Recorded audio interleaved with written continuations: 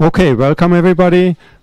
It's a great pleasure for me to welcome today's colloquium speaker, Professor Grover Swartzlander.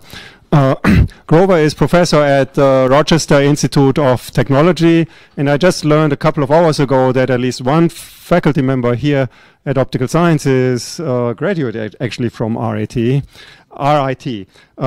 So Grover has pioneered optical radiation pressure for over 20 years, including optical force and torque from optical vortices, cambered refractive surfaces, gravitational assist analogs in optics, and most recently light sails comprised of diffractive optical elements, including a passive optical beam rider. Primarily an experimentalist, he is best known for optical tweezers and optical vortex solitons. Actually, I'm familiar with his vortex papers and tweezers papers, and optical vortex coronagraph measurement. Grover is a fellow of the Optical Society of America, a 3 times NASA NIAC fellow, and many of us here probably know that he is, or he was until recently, the editor-in-chief of the Journal of the Optical Society of America B, of JOSA B. So if you ever had problems with your topical editor, it probably went to Grover at the end of the day. So yeah, today Grover will not talk about the stuff that I'm familiar with in terms of his work, but things which I said before, I think are really far out, literally far out things. And you can later see, well, how far out I really mean by that. Okay, welcome, Grover. Thank you, Rolf.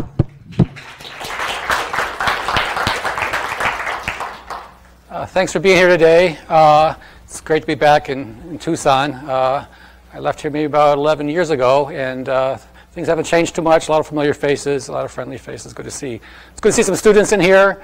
I remember when I was a graduate student, went to some talks, and I encourage you to go to as many talks as you can. You never know who you're going to see. One of the folks who changed my life basically gave a talk at a seminar, and I was just a first-year graduate student. I ran to find out who invited him on campus because I wanted to do something similar. That guy who spoke was Art Ashkin, and as you might know, Art got the Nobel Prize in Physics last year for optical tweezers.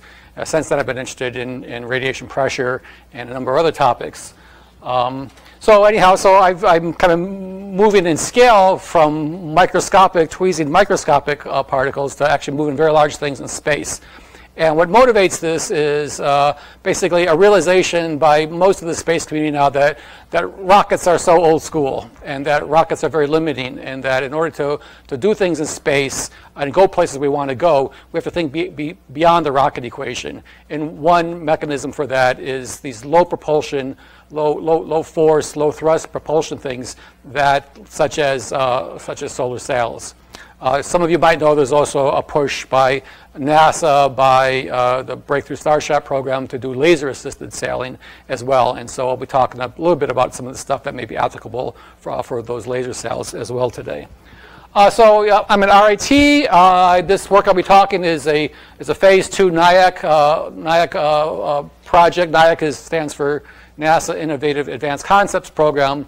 It was mandated by the National Academy of Sciences that NASA look at and fund projects that are looking 10 to 20, 30 years out so they can prepare for the next generation kind of space missions. And so that's what we get funding for.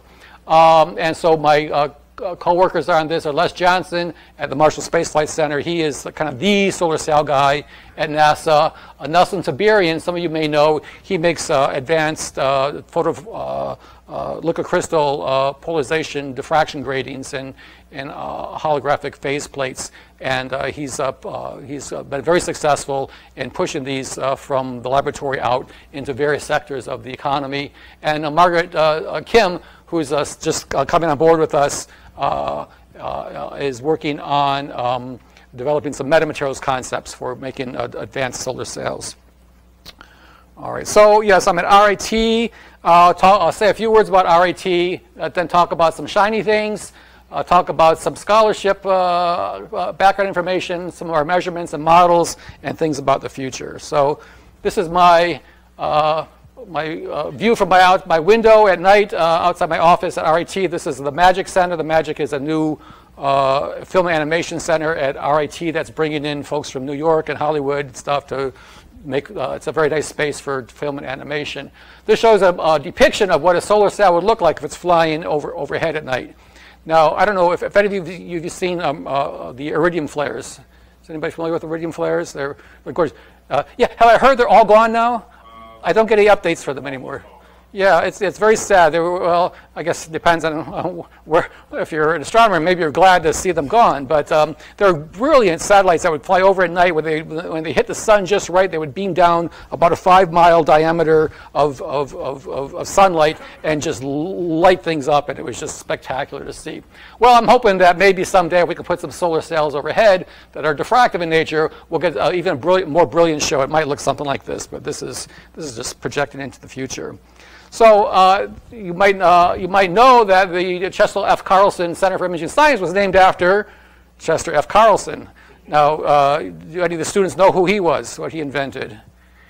He was the father of xerography. So all the Xerox machines we have now, basically, probably one of the best things people can tell you when in your early career is that nobody wants this, it'll never work. I think he got the same advice, and as we know, Xerox machines are useless and nobody wants them, right? Okay, so just, the kind of advice, negative advice you get sometimes should be very encouraging, so don't always take it personally. So anyhow, that's Chester F. Carlson. We have a building dedicated to imaging science, RIT. It was formed in the 1980s. It was combined with the College of Imaging Arts and Science and bifurcated. Some of you actually might know Chris Dainty. Chris Dainty's a well-known optical scientist in Ireland, I guess, but now I think he might be at University College London. And he actually applied to RIT because this program was very, it still is very, very good for the imaging arts and sciences. And so folks come because they love cameras, they love imaging, and most of our faculty are involved in things like remote sensing and taking pictures with satellites and analyzing those pictures. We have a BS, MS, and PhD degree. Most of the students are in the PhD program at RIT. It's hard to recruit undergraduate students in a niche area like imaging science. I thought we had 19, but maybe we have 17 core faculty with primary appointments in imaging science. I guess it depends how you count. And we have a number of students and a number of programs. And one of the things that I want to point out to you is the pedagogy that they use that they've been using for years is what's called the imaging change. So I know you should teach here. Here you basically in quantum photonics. And imaging. At RIT, we basically go through this whole imaging chain from the source, the objects, how you collect them, how you analyze the data. And so this is what allows our students to get good jobs at various different communities. I'm sure you're all going to get good jobs too because optics is very enabling. And so you were very smart to go into this field. And I think almost any path you take, you'll be able to find a successful career. Okay, so now a few things about shiny things. Does anybody know what these are? Oh, cross this down here. Okay. Yeah, these are images of a black hole, right? Fantastic. I mean, this is like just amazing, state of the art. You can't imagine ever thinking that somebody can see a black hole, and yet with lots of international collaboration, lots of data processing, imaging processing, they got these pictures. It looks just fantastic. What a triumph for science. And what is this? Well, this is not actually an image, but we did pick up the signature of this. This is a colliding black holes. We've picked up the signature of colliding neutron stars. What amazing science, right? It's just amazing what folks can do these days, right? We're looking at the far reaches of the galaxy, and we're seeing just the most amazing things. Okay, so it's really a great time for looking at things in space. What is this? What? It's the sun, okay? It's actually a bunch of, well, I'll give you this in here. It's a bunch of stitched projections. You can kind of see the projections here, these stitching of the, I guess this is probably the north pole of the sun in this case. So it's taken at a very low inclination angle, and basically you're just like looking up at the sun at this angle, and if you go around the sun at this low inclination angle, you can kind of stitch together these pictures and kind of get some sense of what the sun might look like. This is the best picture of the sun we have. Now, we've seen things like this and things like that, right? How come we don't have a good picture of the poles of the sun? Obviously, there must be something interesting up there, right? You know, we really should get there someday. Why haven't we done it? Is it more difficult than imaging a black hole?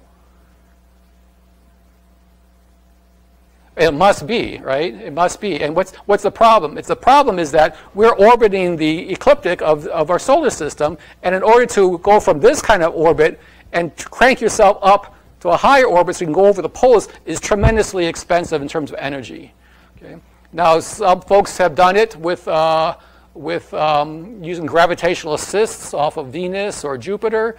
It takes time, and those are long missions. One of the things I'll describe today is that we can get to a solar polar orbit within about 5 years using just radiation pressure with no gravitational assists. So this is one of the promises of solar sailing, is that we may be able to actually do some heliophysics, looking at something that's probably more important than black holes to us, and that is basically what's the nature of our sun.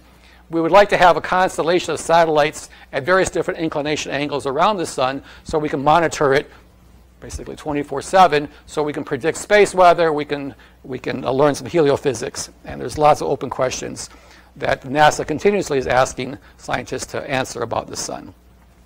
So what makes the sun great? Well, the closer you get to the sun, the higher the irradiance. So this shows that the irradiance at one Earth orbit is about a kilowatt per square meter. As you get closer, you get even more irradiance, so you can get up to about 9 kilowatts per square meter. So there's advantages for doing solar sailing the closer you get into toward the sun. Okay?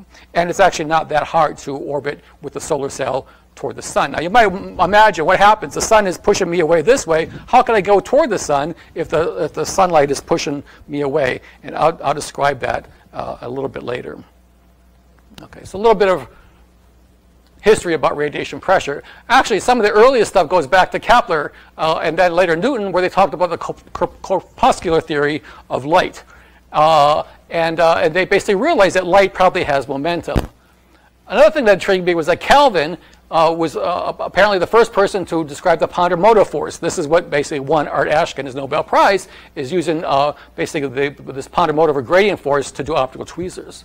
So sometimes it takes hundreds of years for things to kind of get from a realization of the fundamental nature of science in order to turn it into technology. Now we know many of us attribute Maxwell to actually first basically showing how Maxwell's equations gave rise to radiation pressure and things like the Ponder-Motive force. And then eventually people made measurements, Nichols and Hulls, Lebedev, Poynting, showed it earlier last century that even though the force was weak, it did indeed exist.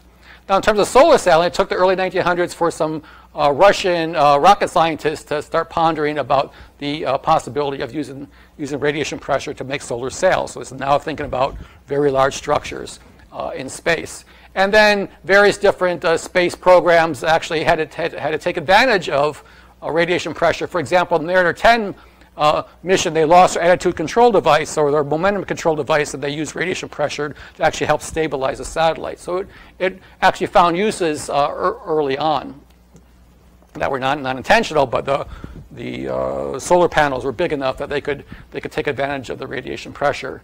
Then in the 70s, it was realized that we could actually have a unique opportunity to fly a solar sail past Halley's Comet. And these calculations were first done by Jeremy Wright, and later was advanced, of course, by people like Carl Sagan. If you watch some of the old Johnny Carson YouTube videos, you'll see Carl Sagan on talking about the solar sails. So this has been a dream for, they started the Planetary Society, which, you folks aware of the Planetary Society? Anybody? Yeah, you might be members. They actually have a solar sail orbiting the Earth right now. And it's been successfully shown that the radiation pressure has helped to increase the apogee, basically, of the sail as they had predicted. It's starting to fall down now because they're in a low enough Earth orbit that drag is starting to overcome the satellite, and it'll probably fall down before too long. And there have been many contributors, including some folks in across the world. There's a great interest by the Japanese particularly. I'll show you a picture of their solar sail they launched some years back, and a whole list of international folks and businesses, including, of course, Breakthrough Starship.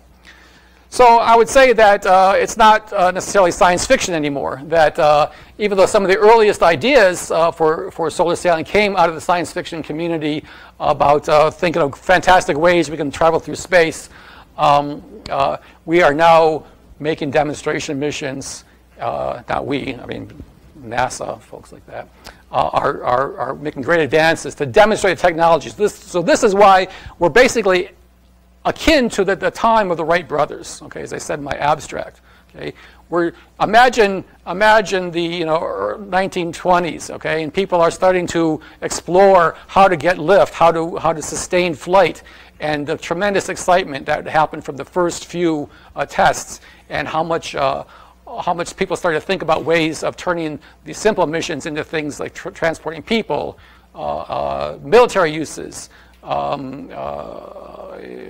Any number of types of airplanes and airplane designs. Jet engines came much later, of course. But you can see the tremendous potential. And so if you're a visionary, you might think, can something similar happen for solar sailing? All right, so what are some of the advantages of light sails over mass-expelling rockets? Well, first, there's no heavy propellant to lift into space. So this is what basically limits rockets, because you have to, a lot of the mass ends up being attributed to the propellant itself, and that limits, if you need more mass, you need a bigger rocket, and you basically run out of a way of effectively lifting enough propellant to go to the places we really want to go. There's continuous acceleration from a light sail, allowing very high delta V's. And so this means that, what's delta V? Delta V is basically how much velocity you need to change from, let's say, an Earth orbit to some other orbit so that you can get from point A to B. So let's say you want to go from Earth to Mars, you need so many kilometers per second changing your velocity in order to accomplish that mission. And so with the continuous acceleration from light sails, it might take time because the acceleration is small, but you have free energy basically from sunlight. Another advantage is non-Keplerian orbits. You can imagine if you want to put a satellite above the North Pole of the Earth, what's going to happen? It's going to fall down, right? It can't orbit. There's no orbit. If it's just sitting there, right, there's nothing to keep it up there, right? So people suggest, well, with radiation pressure, you may be able to have a big enough sail to counter the gravitational force of the Earth and have what they call pole sitters. This could be useful for communication, for example, over the north and south hemisphere of the Earth. Radiation pressure is perhaps the only known method of reaching distant stars, except perhaps antimatter propulsion, and some would say nuclear propulsion.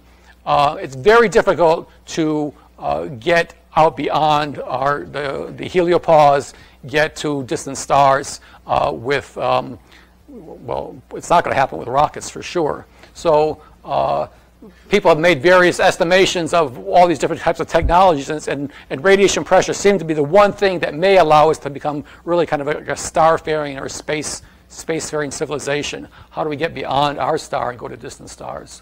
So there's been these demonstration missions by Japan. I show here the kind of weights and the areas of the sails here to give you some magnitude. 200 square meters, 10 square meters for, actually I think this was 10 by 10, should be 100 square meters for the nanosail D. The light sail 2 now is like 32 square meters. Does that sound right? That sounds a little bit small. That might be right because it's a CubeSat. And the NEA Scout that is proposed for launch is an 86 square meter sail. I'll show you a picture of that a little bit later too.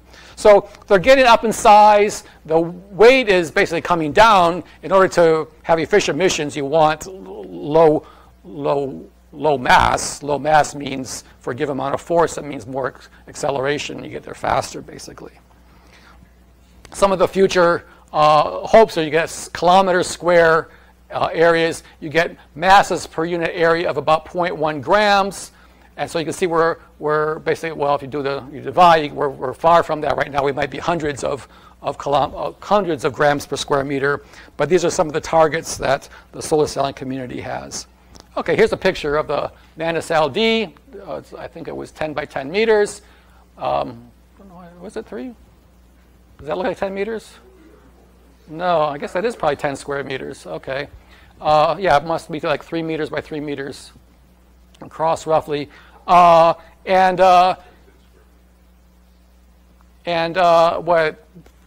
basically the objective NASA had was to basically just send the thing up, let it unfurl, and see what happens. So it was very early technology demonstration. The Japanese, a little bit before even NASA, they successfully got their Icarus, they call it kite craft, up. This is a picture of what it looks like. This is a ion engine here, which was the main propulsion of the system. It really wasn't made to be driven solely by solar sailing, but they wanted to demonstrate solar sails for this. These show some solar arrays for collecting energy from the sun and driving the ion engine. And this was 200 square meters. It was like the thickness of this kapton here, which is a polyimide, is about 7.5 microns thick, and they achieved radiation pressure forces of about a millinewton. I can think a millinewton. What's a millinewton? Right? What's a millinewton? It seems small, but what are you fighting against in space? You're fighting against only, if you're away from the Earth, you're only fighting the gravitational force of the sun, okay, which is actually not that strong. So a millinewton is enough to actually be able to do things with radiation pressure, even though it seems small. You wouldn't use this on Earth to move things around, but in space, it's a respectable number.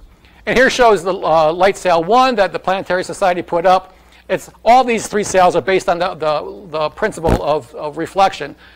Angle of incidence is equal to, students, angle of reflection, right? Okay. So what happens is the k vector of light coming in, okay, the momentum vector, if you like, of light comes in at this angle, comes off at this angle. The change in momentum is always in a direction that's perpendicular to the surface of the sail, so the force is always perpendicular to the sail. So what this means is if you want to steer your sail, okay, imagine you're in the car. How do you steer your car?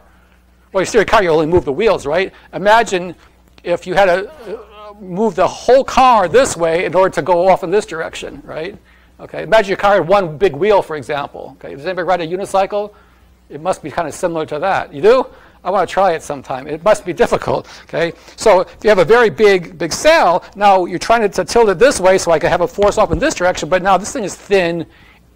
It's going to be wobbly. You're going to have oscillation modes. It's not the best way to think about steering the sail. So what I say, it's cumbersome navigation, and we do have to navigate in space. Okay, it's not sufficient just to leave the sail in one rotation for the entire mission. There's various reasons why, depending on where you want to go, you need to change it in different directions. So in order to get well,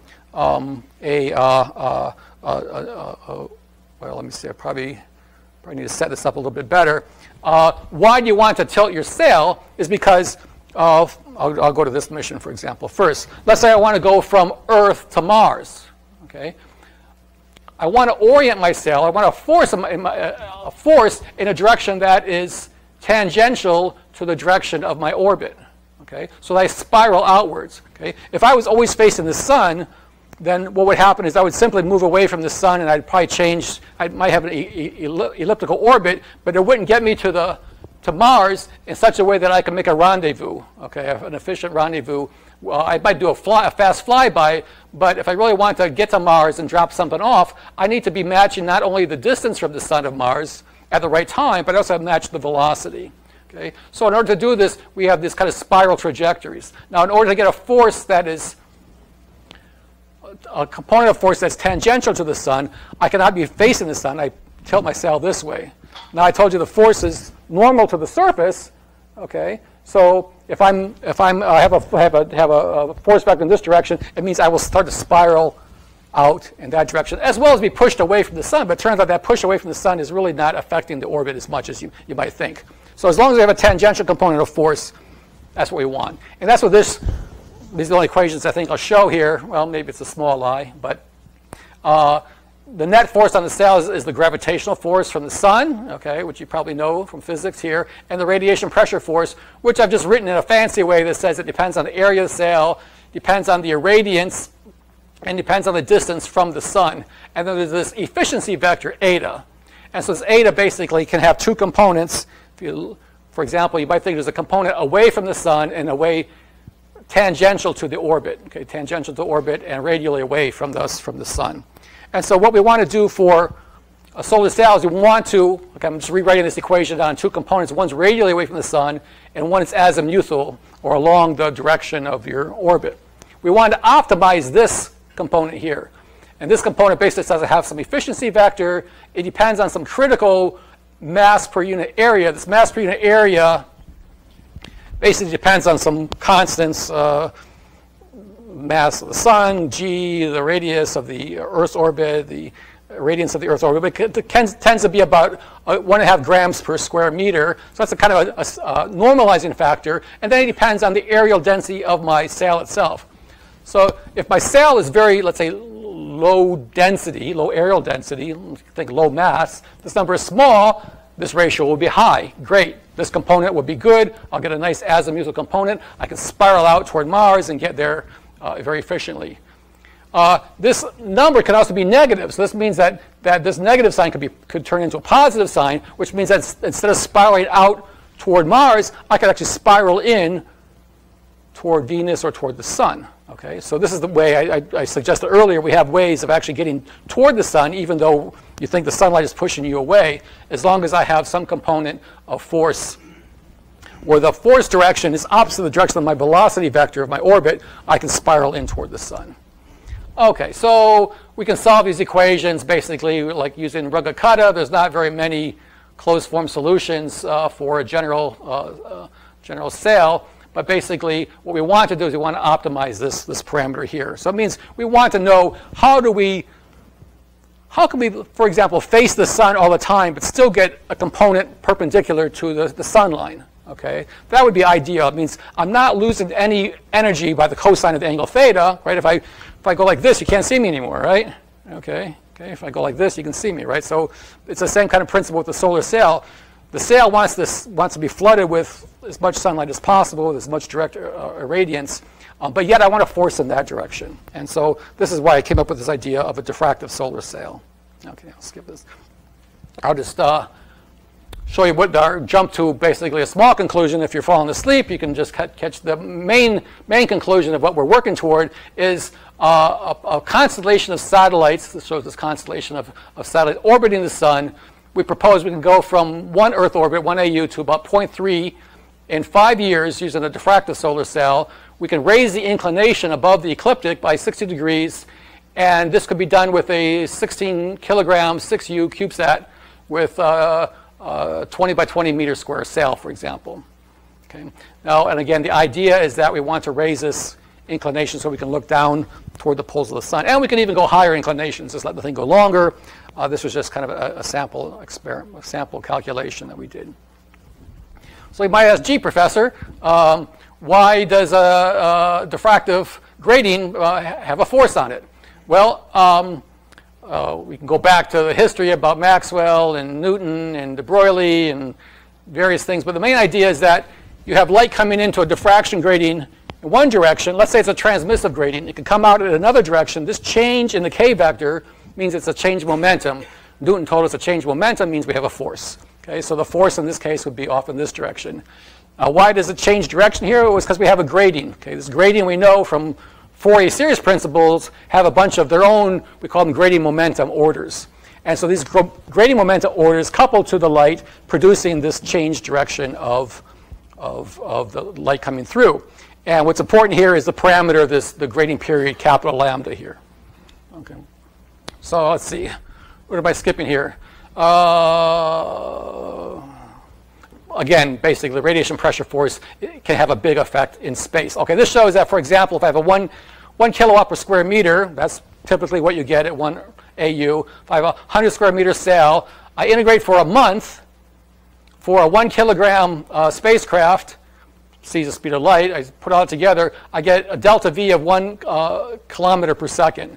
Which is respectable. Okay, typical missions you might want a little bit bigger sail, integrate a little bit longer. You might want to go for a whole year, but you want delta V's on the order of kilometers per second for many kinds of space missions. Let's say to go to Mars or to go to Venus. Okay. Now I'm assuming we're away from the Earth now. If you have to, we're not going to launch a solar sail from the Earth. I don't think anytime soon. I don't think you'd want to do that. Some people look at microwave propulsion to actually be able to do that, but that's still far off. All right.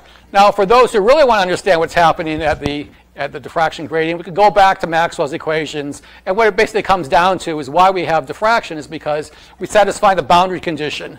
We want, remember, E tangential is continuous. Does this sound familiar to you, graduate student? Yeah, OK. So what happens at a gradient, I'd say go do this exercise. It's quite beautiful and easy to do. Just satisfy E tangential at the boundary. And what you're going to see is that the parallel component, P is a parallel component along of the K vector along here. This has to be a phase matching condition. It actually has nothing to do with E as much as it has to do with the phase. Okay, so the phase at the incident part of the gradient should be equal to the phase at the output part of the gradient, assuming an infinitely thin gradient. So in order to match the phase, we end up saying that the K, the component of light incident parallel to this surface, must be equal to the light that's transmitted parallel to the surface, as well as we have now this gradient vector K, which is also along this direction here. And so these coupled together ends up giving you a classic gradient equation that you probably have used in some of your classes. Now, one of the ideas is that how do you make an efficient diffraction gradient? We want all the light diffracted into one order. And there are various folks worldwide looking at doing this thing for various different applications.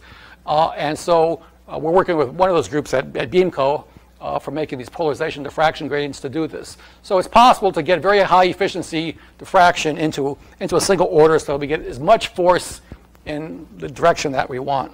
And so people can also apply metamaterials principles in order to figure out ways of making sub-wavelength structures along here to also control the gradient. And so those are some of the exciting research opportunities, I think, for solar satellites. How do you design effective diffractive cells?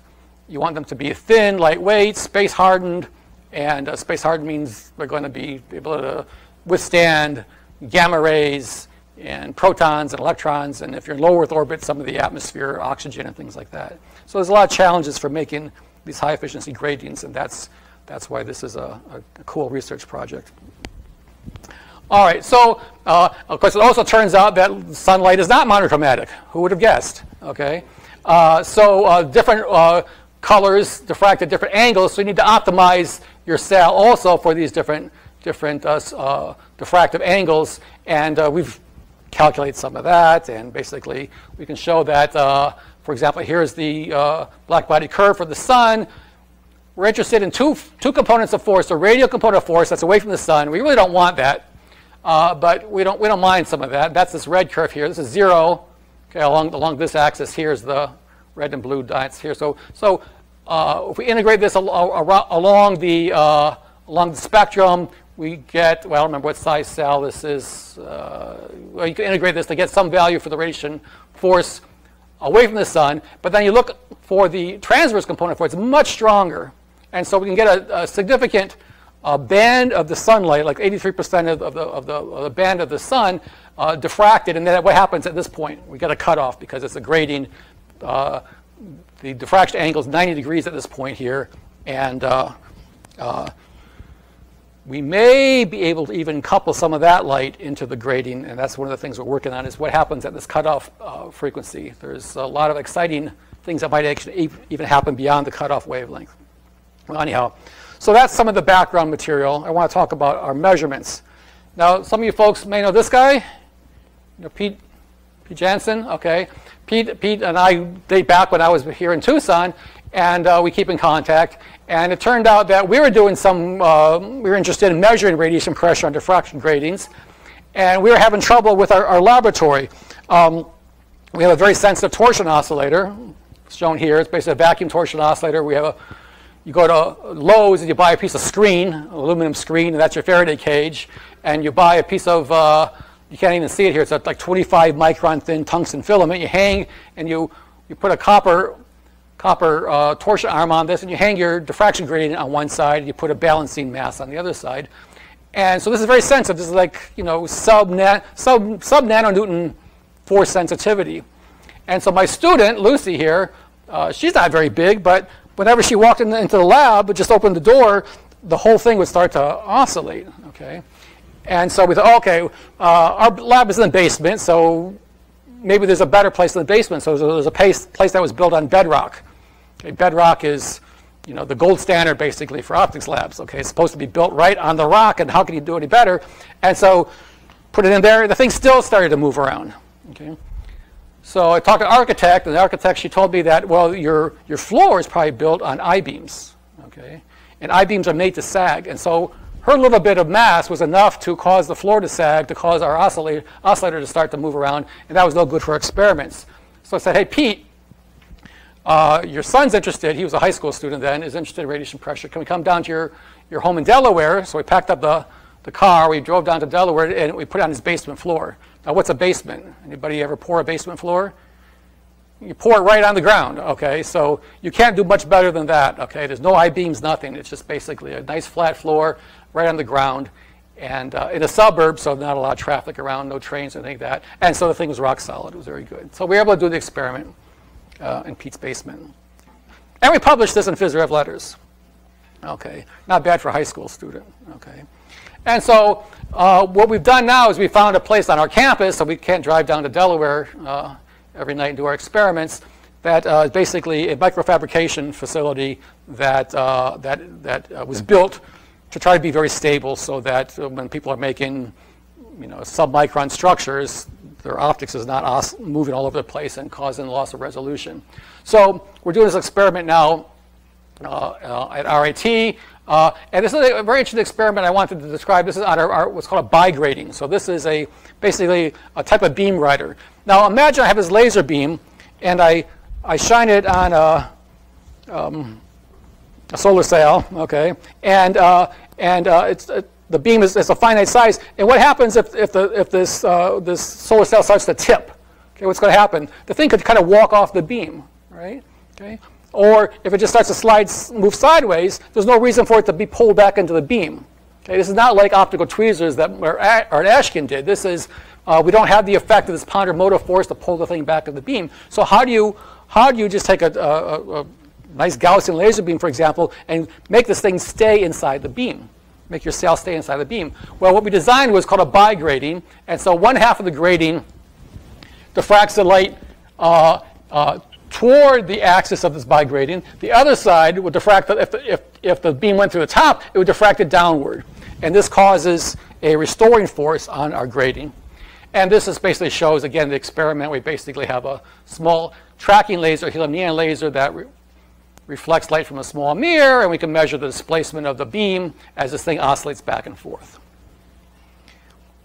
And this shows just basically two sets of experiments that we did.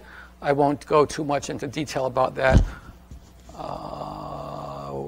Yeah, I could talk about that later if we need to. So one type of experiment we did for, actually we did this with Eric Jansen, his son, Pete's son, is we basically just turned the laser on, diffraction graded, and we asked what happens. And so what you get is a step function response.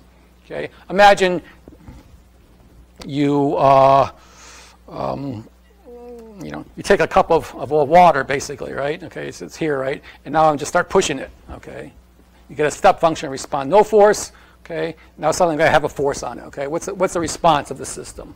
And so the classic physics will tell you basically the thing will start oscillating about some point here, and we can measure those oscillations, fit them to the closed form solutions, and from that we can back out the force on our system. And in this case, we got a force of about 0.4 nanonewtons.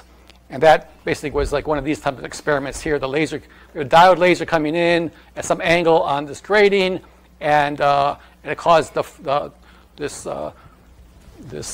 force. In this case, this experiment was set up so the force was parallel to the gradient. Remember I told you there's two components of force we're interested in, the parallel and the normal component of force. So this would measure the parallel component of force. Later we set the experiment up so we measure the normal component of force. And they both agreed with our theory. So it all looked pretty good. Okay. Well, getting back to the bi-grading, what we're interested in general is having not just a standard diffraction gradient like the kind you might buy from Edmund Scientific. Okay. We're interested in one that we have basically, it's called a space variant gradient, where there's different patches. Each one of these may be individually addressable with electro-optic control. So you might imagine we have transparent conductors across them, some liquid crystal between them, and we can turn them on and off, steering the beam individually for each region of the cell, so that now we have full navigational control of the cell. That's one of the things we're working toward, and the first approximation of that is this bi-grading. So the bi-grading looks like this. We have the top part of the diffraction grating will, if you have beam light coming in, will diffract light toward the axis of the cell here. The cell is this gray thing here. If the light comes down to the bottom part, it diffracts up this way here. And we're also assuming that this thing, if it's in space, it has a payload, and it has some boom here. And so this would take all the optical mechanics of this system into account. This is much easier to describe in 2 dimensions than 3 dimensions. The 2-dimensional model we've already published in optics letters, and the 3-dimensional model we will be publishing soon. And so we wanted to understand what makes this thing stable, so it ends up being stable if this boom is large enough, and if the moment of inertia of the cell is within a certain range for the kind of forces and torques we have on this cell. So the experiment, of course, nothing's real until you do the experiment, right? So we worked with Beamco. They make these, they call them cycloidal diffraction gratings. They're basically like polarization holograms. They're made with liquid crystal that is oriented cycloidally, okay, hence the name cycloidal, in this direction. So for this left panel here, it cycles in one direction. On the other panel, it cycles the other direction. So because of that, it ends up diffracting light in equal opposite directions. The wavelengths of light that we use is 800 nanometers. The grading period for this system should be like this, would be 6 microns. And the diffraction angle is only about 8 degrees. Okay, so we didn't need a lot of deviation of the light, diffracted angle of the light, to demonstrate this effect. This shows a microscopic image to show that this gradient is very regular. And this is what it looks like in the laboratory. It basically just kind of look like a diffusive screen. You can't tell the left or right panel very easily by just looking at it. Okay, it was a 1-inch by 1-inch sample mounted on our torsion oscillator. And so the moment arm basically goes off into this direction here. So we hit it with light, and we want to see what happens. All right, so this again shows this restoring, this nature of it when the light is on top versus when the light's on the bottom. This shows our predicted force. So if we're right at the equilibrium position, if we're right in the center, the light is hitting right in the center here, we're going to be at this equilibrium point here. If we move a little bit one way, then there's the negative slope means there's a restoring force pushing it backwards. Okay, so if we move x positive, the force is negative, so it moves back. Okay, if it goes up here, okay, if x becomes on the left-hand side of the equilibrium position, the force is positive, it moves back this way. And so we have this slope here. There's this very nice Hooke's law dependence here, and even if it moves far away, there's still a constant force here. So we can model this as like a hyperbolic tangent function in our model, if you like. This shows the actual beam profile. Okay, it's not that great of a beam, so the beam profile was not that important. And what we found is that this Hooke's law restoring force scales basically as some parameter we call F0. F0 here was about 0.4 nanonewtons, basically what we can achieve with full irradiance. And the size of the beam was on the grating was 2 millimeters. And so this gives a Hooke's law restoring force of like 10 to the minus 7 newtons per meter.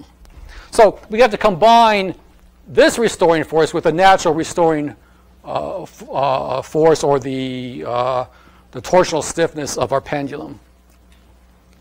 And so what we saw is that, in fact, we did get a restoring force acted on the cell as we expected. Not only that, we decided, well, let's take it one step further. Let's say if this cell is oscillating back and forth, so it's basically it's just moving back and forth like this. The period is like 100 seconds. Okay, so these are long experiments. So students are patient, right? Okay. And so we could turn the laser basically on and off in synchronicity with the phase of this oscillation. And so by doing that, we could demonstrate what's called parametric cooling. So basically the laser was on when the displacement times the velocity was positive, and we turned the laser off when displacement times the velocity was negative. And this allowed us to basically demonstrate this parametric cooling effect. And I presented this last week at what's called Tennessee Valley Interstellar Workshop Symposium.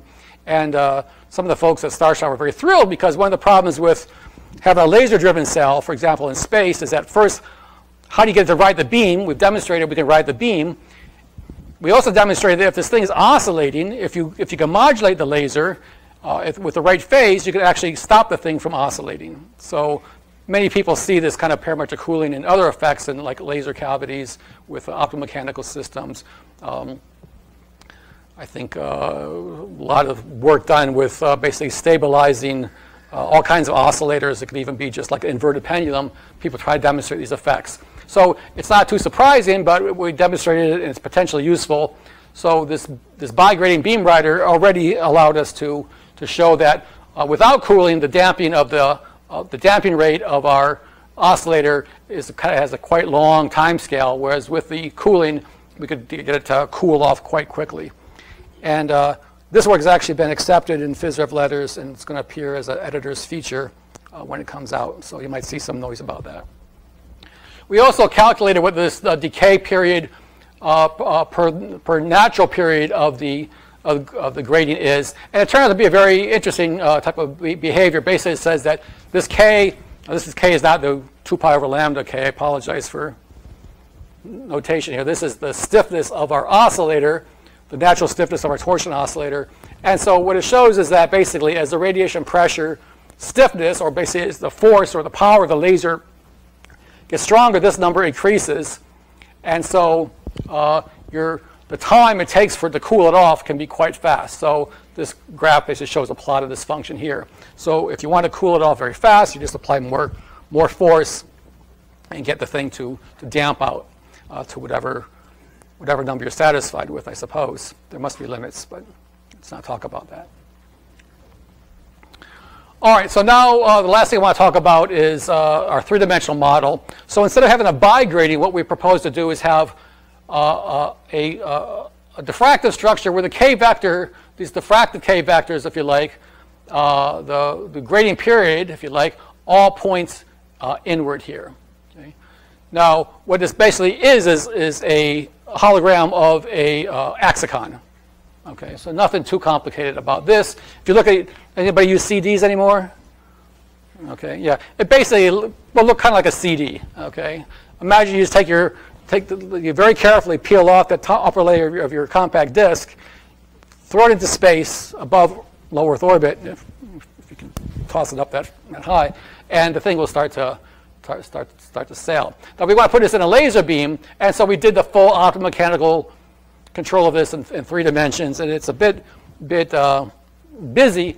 But what we showed is that what we expect is we get stable. These are called phase plots. This shows the displacement of the cell from the equilibrium position, and this y-axis shows the velocity. So we show we get these stable orbits for either flat top beams or for Gaussian-shaped beams, and there's 2 periods of oscillation typically. And for, I don't remember what he must have looked at maybe like a 10 kilowatt laser beam in this case. So the periods are quite long. The frequencies are extremely small.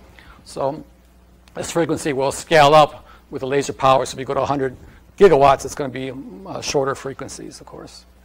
Okay. All right, so a little bit about the future, our upcoming work.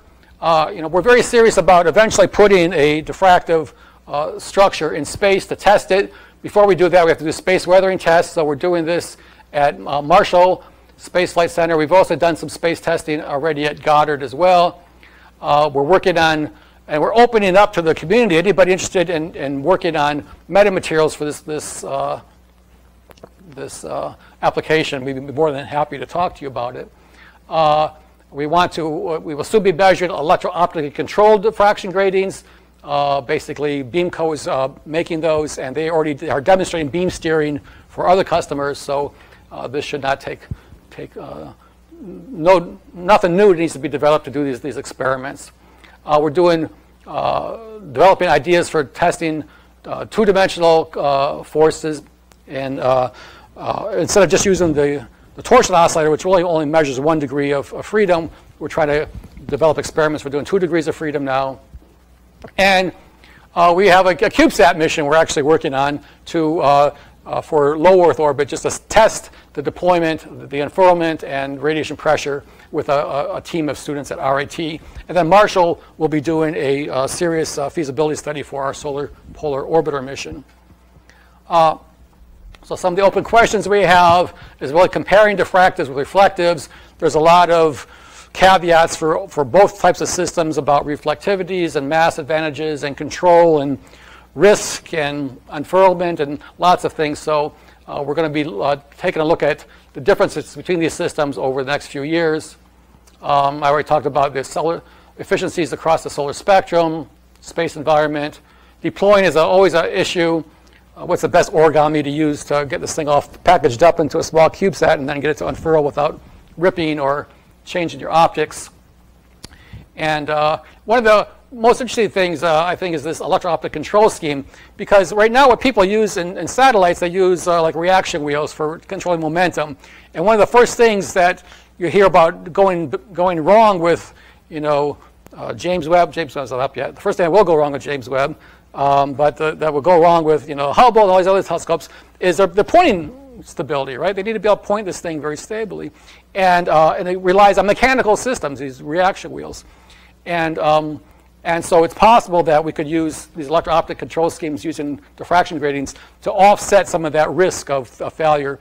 Instead of using mechanical systems, we all know we love optics. If you can do optics instead of mechanics, all the better, right? So we're very excited about that. NASA's very excited about that. This shows the CubeSat team. This is my student Erin. She's an MS-BS student in mechanical engineering, and they are working on developing a mission study to unfurl a sail in space. So this shows one of their sails that they unfurled last year. This is just basically space blankets with what do you call these things? Tape measures. Okay, and so they have I think a 2U CubeSat, maybe a 3U. I guess, to do these experiments. So we're building up toward demonstrating that in the lab and then hopefully get it into space. This shows my team of PhD other students. This is Pratik Srivastava, who's doing our modeling. This is Lucy, who I showed you earlier, who's doing the experiments in the lab. And this shows Amber and I with Les Johnson, our NIAC partner, at the unfurlment of the NEA Scout. Okay, so this was basically what I love about this picture is you see these balloons. Okay, these balloons were not there because it was party time. Okay, the balloons are there because to try to demonstrate something in low gravity. Okay, an unfurlment of a system in low gravity, especially this thing is like 2.5 microns thick, right? How do you mitigate the effects of gravity? Oh, let's go get some helium balloons, okay? And so that's what they use to help offset the weight load at the tips of these sails, okay? So anyhow, so we're integrated in with these teams. We're very excited about the future prospects for solar sailing in space and eventually laser sailing as well. And so I acknowledge students again, Les Johnson and Andy Heaton at NASA Marshall, Nelson Spirian at Beamco, Eric Johnson, who we call the researcher at the Pete Lehong Janssen Lab in Wilmington, Delaware. We did those first experiments. And the Sidors at Sidor Optics, who helped us.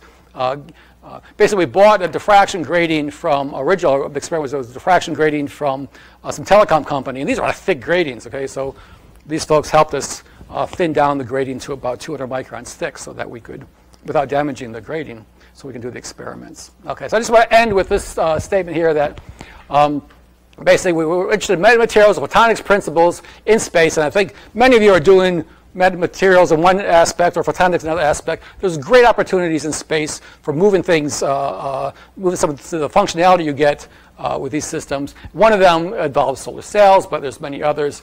And I say combined, these principles afford a wide degree of control, allowing optimized light sails that are uniquely designed for a particular mission. Now, what does this mean? This means that if if you're a jet, if you know, you don't design a fighter jet with a biplane airplane, right? You know, a bi-wing plane, right? Each you don't drive your Ferrari around just to go to the grocery store, right? Okay, you know, so each mission requires its own type of optimized structure, and so we think that, you know, the wide amount of parameter space we have in optics and photonics allows us to think about how to optimize each one of these missions beyond just a simple reflective sail, right? Reflective sails are kind of the first order approximation to what you really want to do. Okay, so these are some recent publications. You folks can, students can all read these and send me your questions later. Okay, maybe you've read them already, I don't know. Okay, thank you for your attention.